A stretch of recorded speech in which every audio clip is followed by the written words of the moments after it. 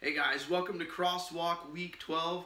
We're super excited that you could be here with us today. Even if you weren't able to zoom in with us online, we're glad that you're choosing to be a part of the Rock community by watching this teaching online. Also, just want to remind you that in addition to the teaching video, our worship video will also be online on IGTV and YouTube following the close of the service. So make sure that you guys jump on and check that out. Also wanted to say welcome to Week 12. You guys have made it through an incredibly difficult semester full of social distancing, virtual classes, a lot of fear, a lot of chaos, but you guys have been doing great. We just want to encourage you guys as things are wrapping up that you guys finish the race strong. Hang in there, study hard, apply yourself to the last couple weeks, and just be able to walk into the break between the semesters ready to relax and spend some time with your family. So with that in mind, we actually have a couple announcements that we wanted to share with you. First of all being this, that in addition to our teaching and worship videos that you can find on YouTube and Instagram, each week the Rock community puts out a Spotify worship playlist. 2 weeks ago, Rachel put together the list. Last week it was Charlotte, but it's just a way that we can all be worshiping together and as a community, and kind of one of the ways that we can kind of stay connected and on the same page during a really difficult time when the whole community can't be together. So make sure that you guys are checking those out. Also, just a reminder, if you would want to put one of these together, we would love to have you share some of your favorite songs with us to encourage us as we get through our week as well. So if you'd like to do that, shoot me or Charlotte a message and let us know that you'd like to do that, and we will make sure that we share that link with the rest of the community. In addition, we've started a brand new series called 5-Minute Friday Devotions. Noelle kind of messed up everything last week. Just kidding. She went just a little bit over that. But our heart for this is just to share a passage of Scripture with you, a few thoughts and a few questions that will encourage you as you head into the weekend. This week, our very own James Wallace is going to be doing the 5-Minute Friday Devotion for us. However, again, if you would like to participate in that, if you would like to share some thoughts on maybe your favorite scripture or a scripture that is meaningful to you, message Charlotte or I. We would love to have you be a part of that as well. So don't forget that is happening. Also, just a quick reminder as we talk about heading into the end of the semester, 2 weeks from now, that's Thanksgiving week, week 14, Rock will have no normal services happening that week. Even if you're here Monday or Tuesday to look for stuff to do, message us. We'd love to still get together with you, maybe share a cup of coffee, but our Bible studies, crosswalk, things like that are canceled so that way you guys can go home and enjoy some well-needed R&R and some time with your family. So those are the announcements that we have for you this week, and we look forward to being with you guys again in person, hopefully really, really soon. Thanks. All right, so tonight we're kicking off a brand new teaching series entitled Holy Clapback. My original design and thought for this series was actually to call it Holy Clapback Batman, as a reference to the old Adam West Batman and Robin conversations went back and forth. But I thought that was too much of a mouthful, so we shortened it down to just Holy Clapback. And so over the course of the next 3 weeks, we're going to be looking at the way that Jesus clapped back at some of the religious leaders of the day, and not only taking some, I guess, humor from that, but also being a little introspective for ourselves to make sure that if Jesus was here today, would he have the same words to say to us? So we're going to be going through this for the next 3 weeks, looking at the ways that Jesus confronts some of the things that were wrong with the religious leaders of the day. And so this week, we're actually going to be talking about hip hop, you best stop. I know, I'm sorry, it's a dad joke. I can't help myself, guys. It just happens when you age. But we're going to be talking specifically about the hypocrisy of the religious leaders of Jesus' day. And so before we get into that, though, I guess maybe there are a couple of you out there that don't know what a clapback is yet. So let's talk about that. What is a clapback? And so I actually went online and found this definition, and I felt like it was appropriate. It says this: a clapback is not to be confused with any garden-style dist. A clapback is deemed by most as a targeted, often viciously acute comeback intended to place someone in much-needed check. The goal of the clapback is to shut it down. Now, Some of you guys have been on the receiving end of a clapback. Maybe it was your parents who got on you when you were feeling a little too entitled when you were younger, and they reminded you whose house that you were living in. Some of you guys were on the sending end of a clapback, and you know how bad that burn felt, to that other person when you saw it come across their face. But some of us still are kind of understanding I still don't understand, Dodger. What is a clapback? How is it different than just a regular cut down? So I've got this little example. You guys will see it here on the screen. This is one that I actually found on Christian memes. I thought it was pretty good. And maybe this is even something that you guys have heard walking into a church. I know, I heard this a lot when I was younger. So a church Karen walks up to you and says, "I can't believe you wore those jeans to church with so many holes in them." And you respond back with, "Karen, my jeans have less holes in them than your theology." Ooh, wicked clap back there. And so, as we talk about this idea of a holy clapback, I want to be really clear about a couple things. One is that, we're, especially as it relates to Jesus, Jesus never, clapped back just for the sake of putting other people down. So there are three specific characteristics when we say holy clapback, even in the way that Jesus was applying them to the religious leaders of the day, that I think that we need to take note of. First is that Jesus never aimed these words at the hurting, the broken, or the marginalized of society. And sadly, that's what a lot of us do today. Because why? It's really easy targets, really easy picking. It's low-hanging fruit. It's easy to clap back at people who are struggling. Easy to clap back at people who have some obvious flaws. But be really clear here that Jesus never did this. Even with every opportunity that he was given, and obviously being the Son of God, nobody had the right more than Jesus to ever clap back at people, but Jesus never used his position to clap back at people who were hurting or marginalized by society. So I think that's important that when we talk about this, that not only we recognize that, but that we are careful that we do not do the same to other people. And the second thing that I want us to see is this, that Jesus actually reserved his harshest words for those who chose to make targets of the former group of people we were just talking about. So for the people that chose to make targets out of the hurting, the marginalized, and the broken in society, Jesus clapped back at them almost, and solely just at them.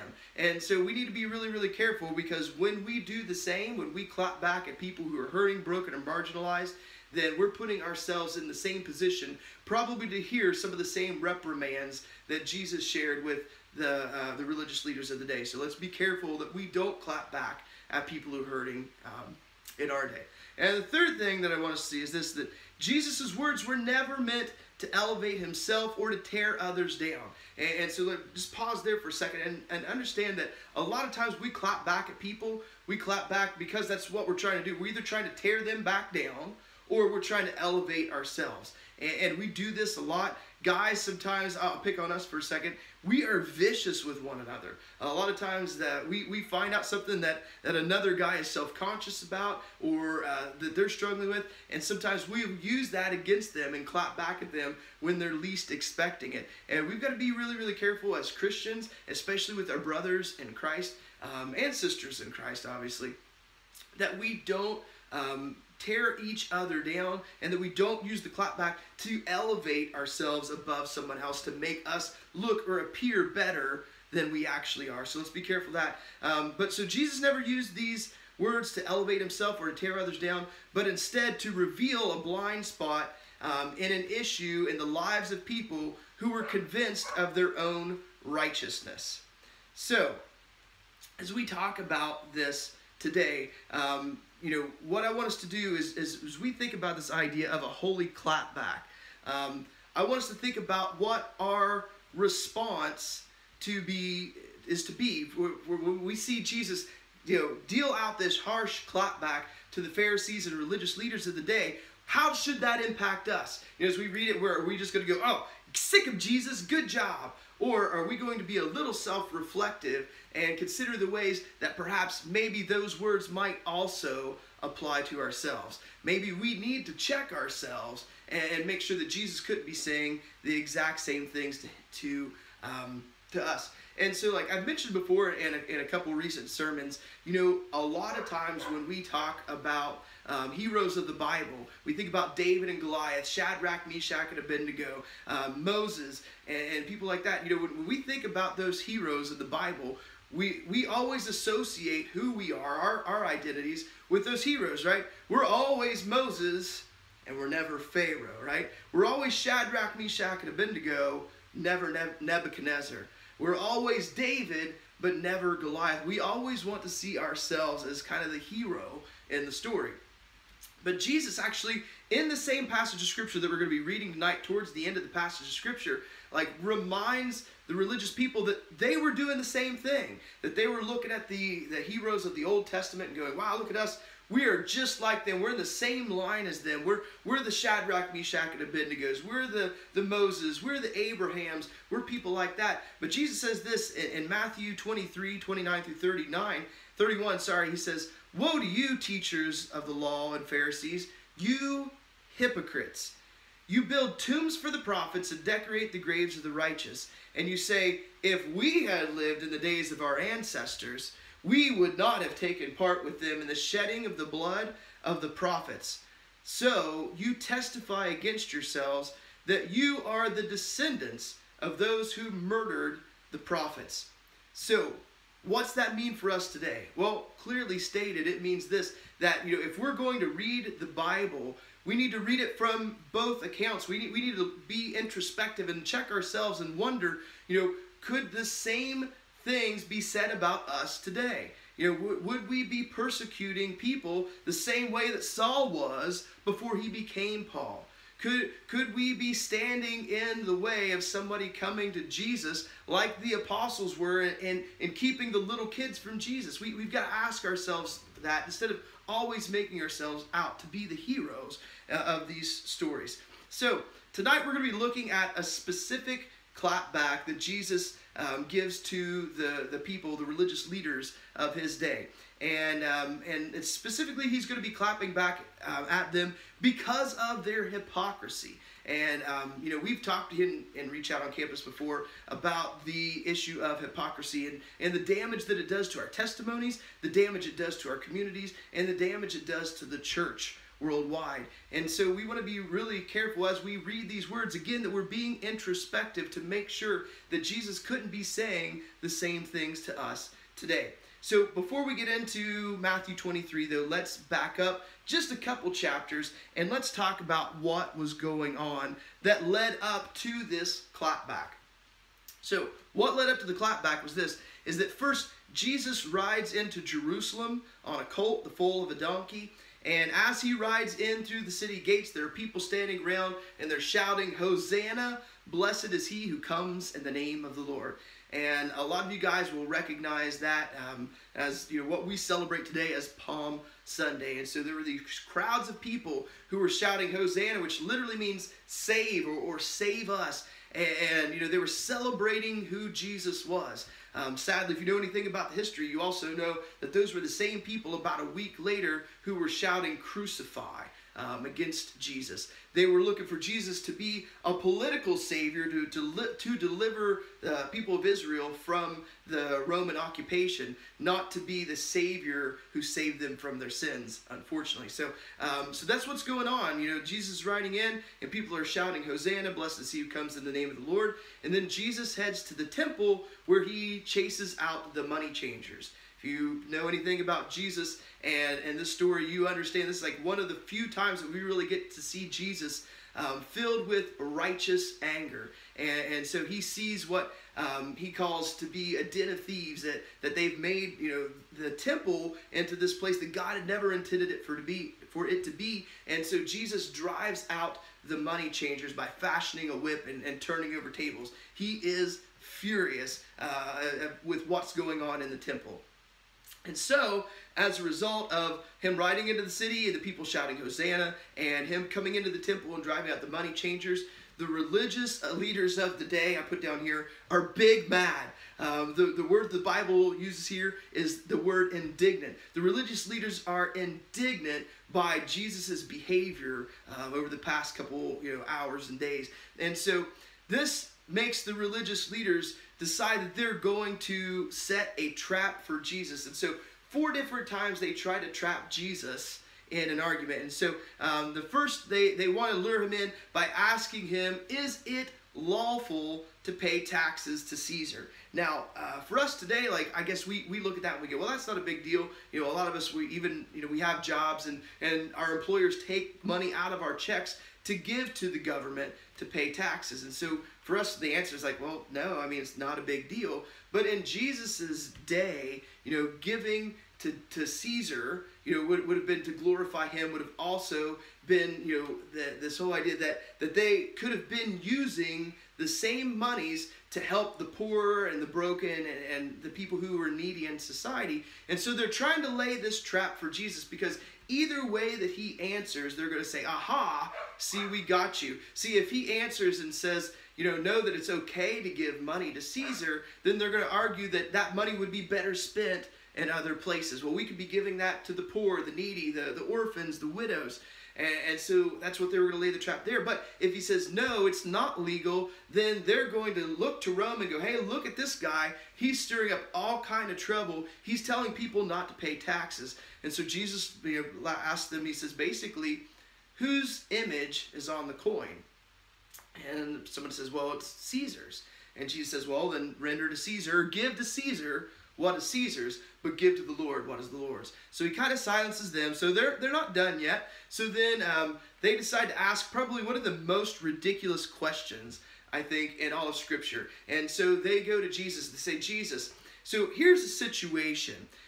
This guy and this lady, they get married, and they don't have any children, but he passes away. And so his brother takes this lady now as wife, which was cultural, because it would allow the woman to be taken care of in a culture where women were not allowed to provide for themselves, or really to have many opportunities to provide for themselves. This was how they would care for the widows. So she says, they said, all right, so this woman, she was married, and her husband dies, so the brother takes her as a wife. That brother dies, and then the next brother takes his wife. And so this happens 7 different times. So then they ask him, so then Jesus, then whose bride is she to be at the resurrection? Kind of a dumb question, right? And so Jesus is like, we're not given to be married or to marry in the kingdom of God. Ultimately that we, that's a non-issue, right? Why are you asking me this question? Why are you bugging me with this? And so he kind of shuts them down again. So then they're still not done. Still 2 more questions. First they go, all right, well, Jesus, so there's another discussion going on where they were asking Jesus what the greatest commandment in the law was. Now, the interesting thing about that is that this was actually an argument that the Pharisees held a lot. Of all the countless laws in the Old Testament, and I know a lot of times as modern day Christians, we think of the law, we think of the 10 commandments. And those were 10 of many, many hundreds of laws. Everything from how you were to observe the Sabbath, to how you were to repay debts, what food was clean, what food was unclean, how the temple was to be set up. There's all these laws that they were to observe. And so they're asking Jesus, hey, basically, Jesus, which one of these is more important than all of the rest of them? And so you guys will probably remember the story, but Jesus says, that the most important commandment is to love the Lord your God with all your heart, soul, mind, and strength. And the second is like it, to love your neighbor as yourself. And he says this, he says, as a result, all of the other laws of the prophets hang on those 2. And so it's very, very profound, very, very wise in one way, because we understand that if we do those things well, if we love God and we love others well, that all the other things that we fight and struggle over, they kind of fall in line. And so that's what Jesus is saying. So it's profound in that way, but it's also so simple in another. So a lot of you guys maybe have heard me teach before on the prayer that the Jews prayed called the Shema. And so in the Shema, that it starts off by saying, Hear, O Israel, the Lord your God, the Lord is one. That you're to love the Lord your God with all your heart, soul, mind, and strength. So Jesus is going back to very, very basics. This would have been the very first prayer that as an Israelite student, as a Hebrew student, you would have learned this prayer. Not only would you have learned it, but you would have said it multiple times throughout the day. When you woke up, when you headed out of the house, like before you went to bed at night, you would have said this prayer. And so he's saying, guys, this is so elementary. How did you miss this? So even these things so far are kind of a clap back. And then there's the last one where they ask Jesus whose son the Messiah is. Who is the Messiah? Whose son is he? And so Jesus has a conversation with them about, they say, are you David's son? And so Jesus points them back to Scripture where David refers to the Messiah as Lord and not the Son. And so that was controversial. And so Jesus kind of, he answers them, but he's kind of also clapping back at them. But the real big clap back is here to come. So Jesus is kind of ready to put them in their place. And so that's exactly what we see here. So if you have your Bibles, open up to Matthew 23. And we're going to be reading verses 13 through 15 and then 23 through 28. And it says this. He says, "Woe to you, teachers of the law and Pharisees, you hypocrites."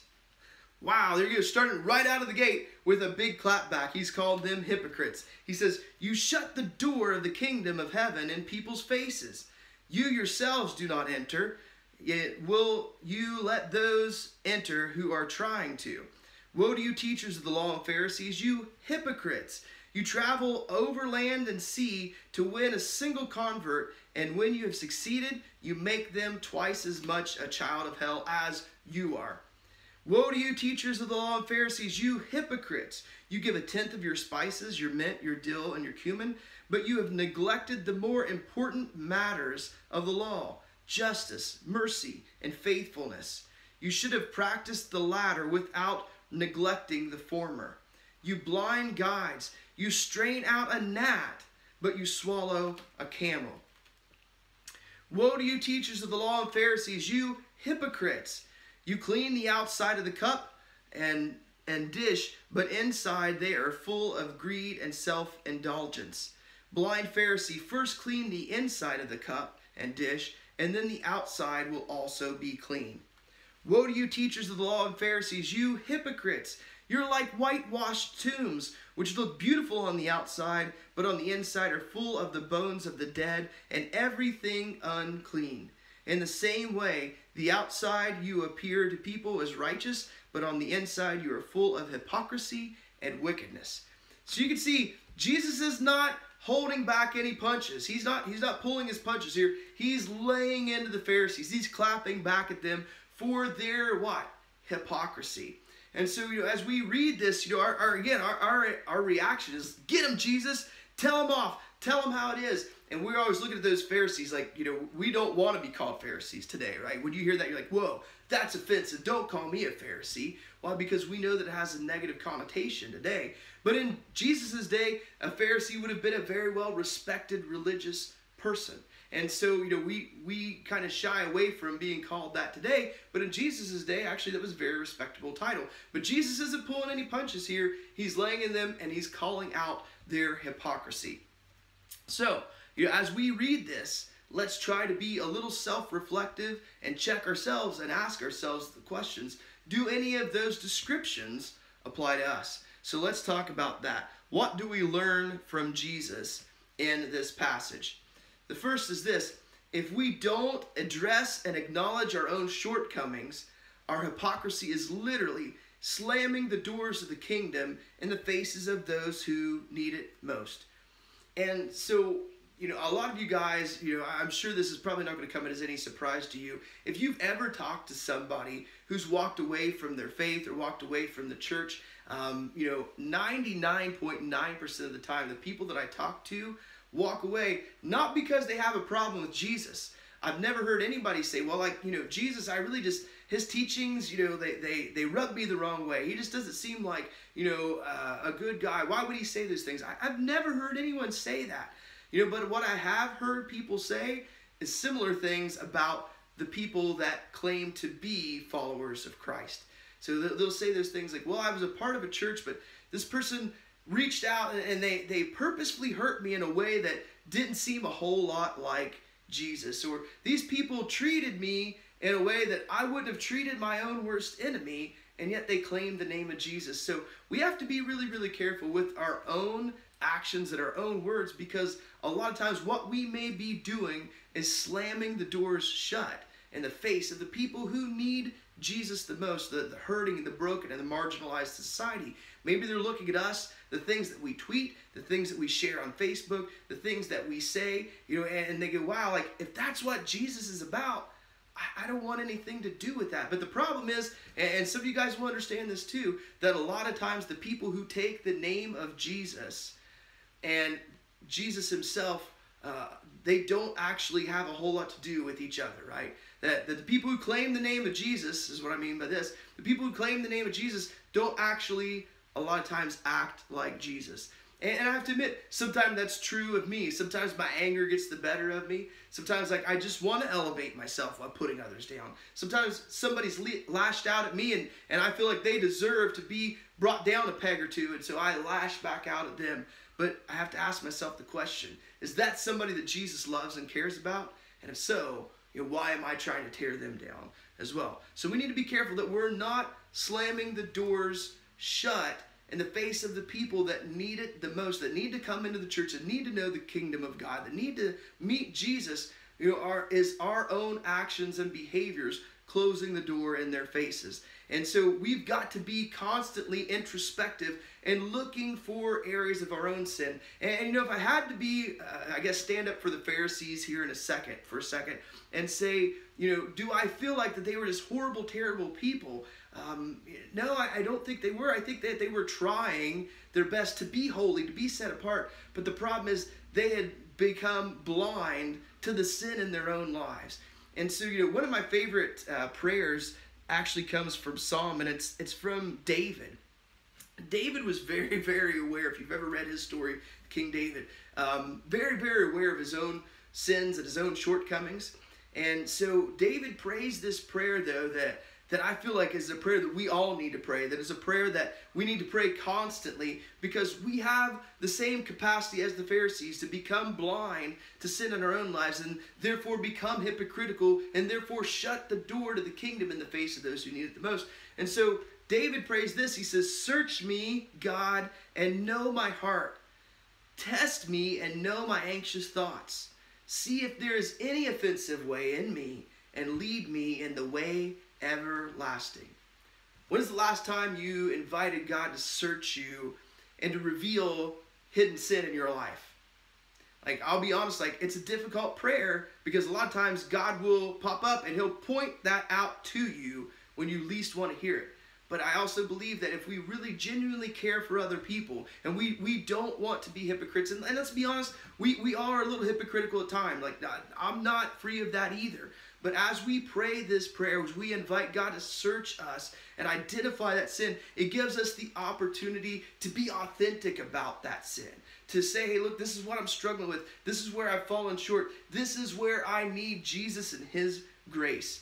So would you consider, for the sake of the kingdom, praying that prayer so that others might not be hindered from Jesus because of your own hypocrisy and my own hypocrisy? So let's pray that. The second thing that I want to see that we learn from Jesus is this, is that the practice of our religion is meaningless if we aren't also practicing love and mercy. So did you catch that part where Jesus says, look, you do all the outward things right. You give a tenth of your spices, and you appear religiously proper, but you've neglected the more important matters of the law. And he says that he's talking about things like righteousness and mercy. And it kind of reminds me of Micah 6:8. So you guys might be familiar with this passage. It says this: "He has shown you," talking about God, "O mortal, what is good, and what does the Lord require of you?" So catch this. This kind of is one of those things again that sums up what our response to God is to be. It says this: "What does the Lord require of you? To act justly, to love mercy, and to walk humbly with your God." And so, in the age of social media, as I see so many people, Christians included, lashing out and tearing each other down, and a lot of times doing so in the name of wanting to be right. I want to be right because I believe this is true, and sometimes like we've even used scripture as a weapon against the hurting. And so like here's the thing, like we've talked in here before about how scripture is to convict, that it's to change our hearts, it's change our minds. And yeah, there's times as we read scripture, it should get all up in our business. It should make us uncomfortable. But never in scripture are we called to take the word of God and beat someone who is already down with it. And so we need to be careful that in our desire to be more right than the person that we read on Twitter or Facebook, that we're not neglecting the more important matters of the law, of mercy and justice, and walking how? Humbly with God. So again, outwardly maybe we're just like the Pharisees. We look like we've got it all together. We look like we have all the right answers because on our highlight reels on social media and like Facebook and Twitter, people see like, oh, look at them, they went on a mission trip, or they're in a Bible study, or they're taking pictures of their personal devotion time with God. There's nothing wrong with any of those things. We love all of those things. But if we're putting that out and shoving that down people's faces while neglecting to show them love and mercy and taking a big dose of humility while we're at it, then we're really missing out on what God has called us to do. And we could very well have been listening among the Pharisees as Jesus spoke those words to us as well. And so lastly is this. What do we learn from Jesus? The third thing is this, that our primary concern should be to win people to Christ, not to win people to our own opinions, or our own traditions, or our own ideologies.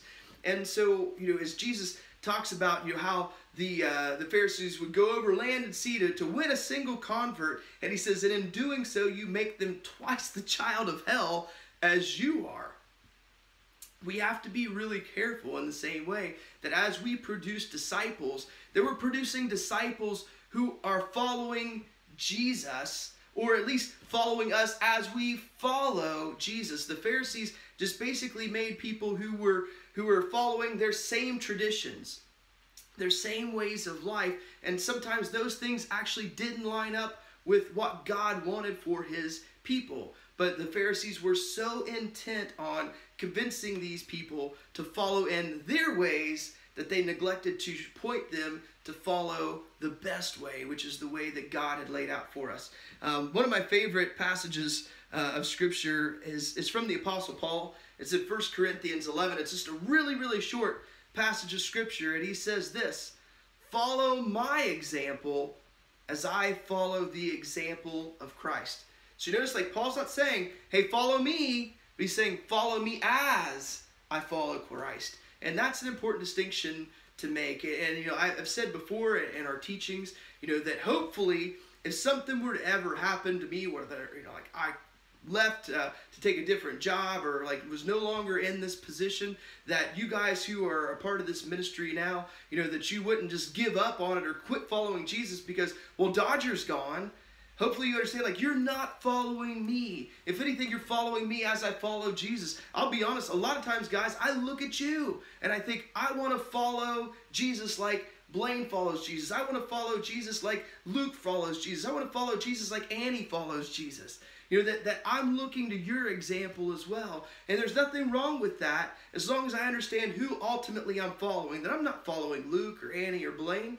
I'm following Jesus, but I just want to follow Jesus like those people follow him. There's nothing wrong with that. So we've got to be really, really careful, as we, over the next couple of weeks, look at these clapbacks, that we, again, consider how this may also be applicable to us. To be careful of the ways that we're interacting with the world around us, and we're inviting people to come in and to be a part of this eternal kingdom. Are we doing so and actually inviting them to be a part of Christ's kingdom? Are we inviting them to be a part of our traditions or ideas? Are we inviting people only to shut the door in their face when they realize that we're fake and we're phony, that we're not authentic about our own struggles, our own trials? Or, are we actually real with them and say, guys, I don't have it together, but there's this amazing thing about Jesus that he doles out grace for us unconditionally. And I'm still a recipient of that grace, and I'm still learning, I'm still growing. Can you help hold me accountable to that? You know, and then, you know, lastly, as we think about that, you know, are we practicing the type of religion that God calls us to? You know, to walk humbly, to love justice and mercy? Or are we just going through the motions like the Pharisees were doing for the sake of looking good, for the sake of the highlight reel? Or are we really, is our hearts really content and set upon what God wants for our lives? Guys, I hope that this has been encouragement to you guys. I hope that that encourages you to consider the ways that you're living this week. Let me pray for you, and we'll let you guys roll on out of here. So let's pray. Lord and Heavenly Father, we thank you for this day that you've given us to get together. We thank you for your word, and that it's laid out before us in such a way that we can learn about you, and also, God, that we can also learn about ourselves. We can learn about human nature. We can learn about our strengths and our weaknesses. And God, we recognize that there are some holes in our armor, that none of us stand up perfectly, without flaw, without blame, without blemish. God, help us to not present ourselves to other people in that way either, that other people would assume that we've got it all together, that we're perfect, and then later sense that we're actually just hypocrites, like so many others that they've encountered. But Father, allow us to be authentic. Allow us to be welcoming and loving, to seek your justice and your mercy, to elevate the cause of the broken and the marginalized in society. And that, God, ultimately, that as we welcome people in and win people to this new way of life, that we're winning them to Jesus, not to our traditions, not to our ideas or anything like that, but that we're winning them to a relationship, a genuine walk with your Son, Jesus Christ. God, be with us this week, encourage us, and guide us and protect us. And we ask this all in Christ's name. Amen. Thanks so much, guys. It's been a pleasure sharing with you guys. Hope you were encouraged, and we look forward to seeing you again next week. Have an awesome day.